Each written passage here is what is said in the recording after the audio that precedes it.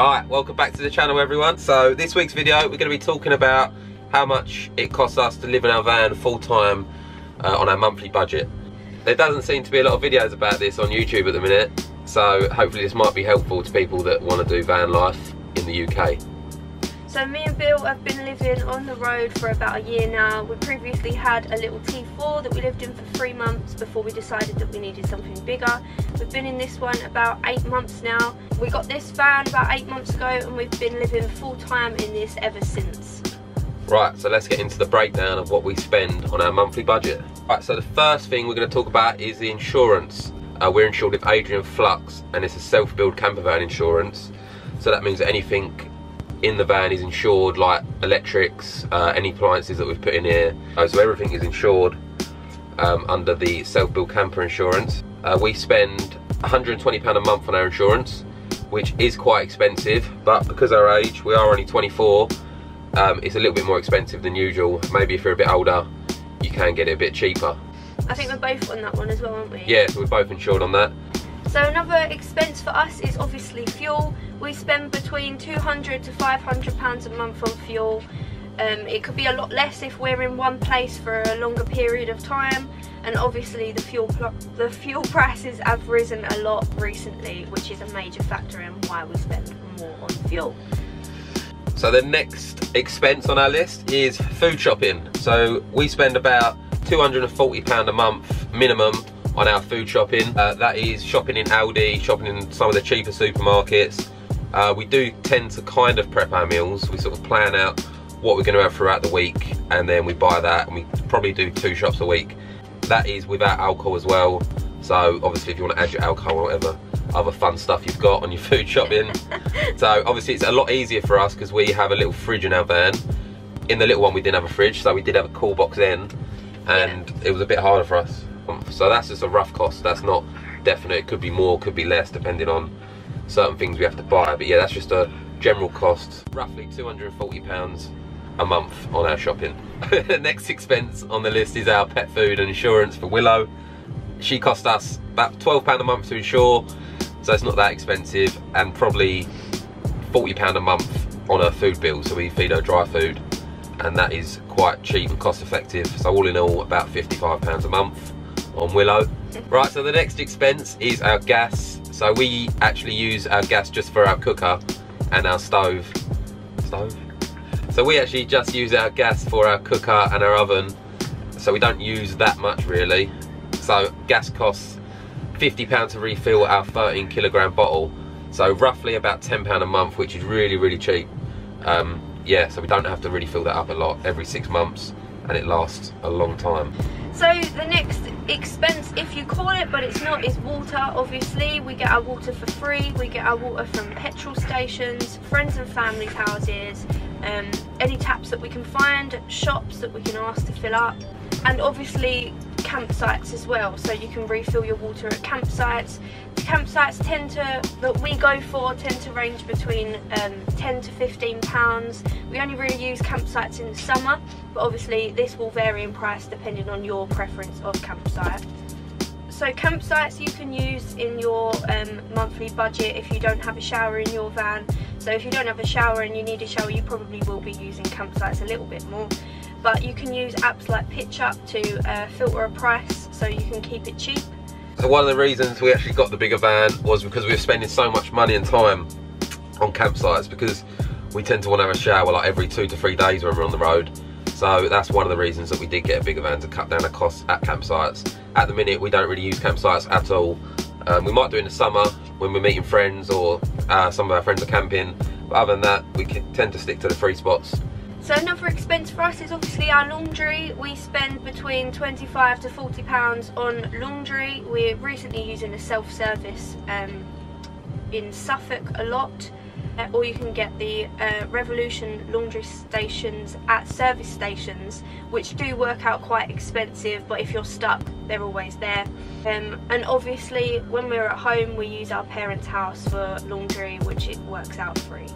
So another expense will be eating out and coffee. We tend to spend about £80 to £100 a month on just coffee and eating out. So if we're in town and we feel a bit hungry, we'll pop into a cafe or we'll go to a coffee shop Obviously that can vary. Sometimes we don't go at all, sometimes we use them a lot more. So 80 to 100 pound on sort of coffee and eating out, that can also vary here and there. We don't really go to restaurants too much. It's more pubs and little coffee shops and running in if we're hungry on the road and need lunch. So lastly is our heating. So obviously we've got a diesel heater and we've plumbed that into our main diesel tank, so we don't really see the cost come out that much, but I think it's roughly about 10 to 15 pound a week, so say 40-50 pound a month on our heating. And obviously that is just used in the winter, so we don't use that in the summer, so it's just for probably 4 months of the year that we're actually using the heating. That pretty much covers all of our expenses. Obviously that's not including our phone bills and other stuff that we've got monthly payments on, like Spotify or Netflix. So that's just our essentials of what we need to survive, really, living on the road. So that comes to a total of around 800 to 1,000 pound a month, and that can vary to 300 pound either way. So that's just our cost of living in a van. This might not be everyone's sort of budget. Some people spend a lot more, some people do spend a lot less. So we hope that helped some of you who are thinking about doing it. So ways that we can cut costs would be obviously driving less, which we plan to do in the future. Hopefully we can be full-time on the road and Bill won't be stuck to one place.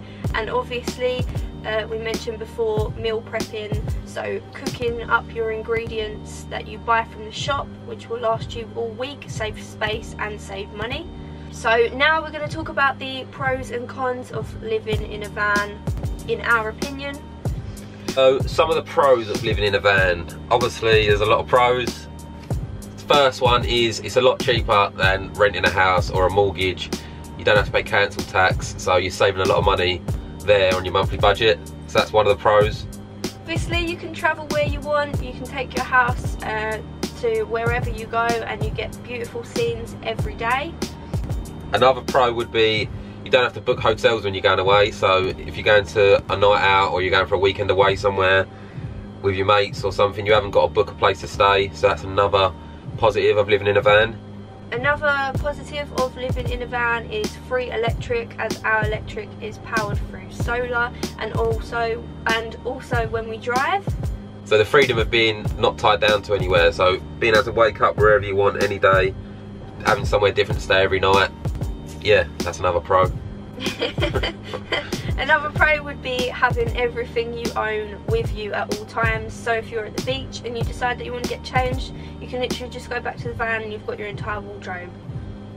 Right, now let's talk about the cons of living in a van. Been in a small space, so it takes a bit of getting used to if you're coming from a house or something bigger to adjust to living in a tiny place, especially if there's two of you. So yeah, that's just another thing to think about. A con of van life would be emptying the toilet. I'm really lucky and Bill does that for me. My job.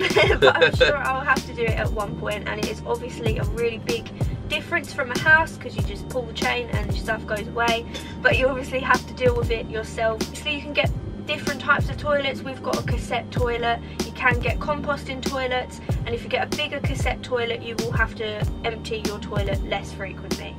Another con of living in a van is being mindful of our waste and water all the time. So we've always got to be watching how much water we're using and how much waste we're sort of using and getting rid of. So we've got a 100 litre tank, so that's quite a big tank really, and that lasts us 5 days. But if you have got a smaller tank, you're going to have to think about where you're refilling all the time, how much water you're using if you've got a shower, and how long it's going to last you. Another con of van life is getting bibbed, which we've experienced a lot recently. Obviously because you're staying in public car parks, if you choose to do more the wild camping side of it, you are in a public space, you're going to get boy racers, you're going to get people that come up to the van and do all sorts of strange things, but it's something that you definitely get used to. As long as you feel safe in the area, then it's absolutely fine. It's just something you've got to get used to. We're pretty used to it now, aren't we? Yeah. It was hard to adjust at first, but it's just part of it. The last con on our list is finding spots to sleep. So obviously this can be a bit of a pain in the arse, trying to find somewhere to stay every night. There is apps you can use like Park for Night, but sometimes they are crowded, especially in the summer. So it's good to have a few little spots of your own every night, trying to find somewhere different, especially if you're working and you finish your work and you're trying to find somewhere, and sometimes it doesn't work out the best, so you might have to be driving around for longer than you want.